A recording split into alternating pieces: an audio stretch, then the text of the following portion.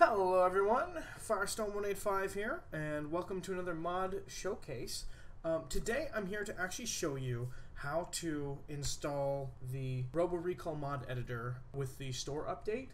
Not a lot of people know that you can mod Robo Recall, and that's mostly because it was talked about in some of the trailers, but now anyone who has like a Rift S, they don't get Robo Recall for free, so they're not already, watching those trailers to get the game and be excited about it, and so they haven't heard that there's a mod editor. So when they get the game, they play the game, and then they're just done. And so I'm here to show you guys how to install it so you can start messing around with mods. So when you open the Epic Games launcher, you're going to come to this screen, and you can see I have the Robo Recall editor already installed, but if you don't have that, that won't show up. So in order to find it, you got to go to Store. Now when you go to Store, it's originally going to have the Discover page. It's going to have all these cool games that they sell, but it won't say anything about modding. You can't find it here.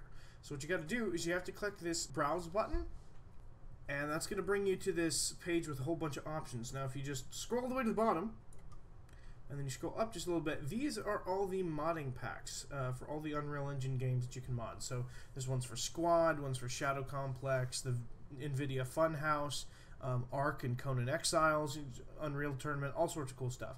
If you scroll up just a little bit, there's a Fortnite Battle Royale thing, and then there's a Hello Neighbor thing, and there's Robo Recall right there. So if you click on this, it's going to bring you to the mod editor page. So if you click on this, it's going to take you to this if you already have it installed. But if you don't have it installed, it's going to say install. If you hit install, then it's going to install the mod kit for you, and then you can jump in and start making all sorts of free content for Robo Recall.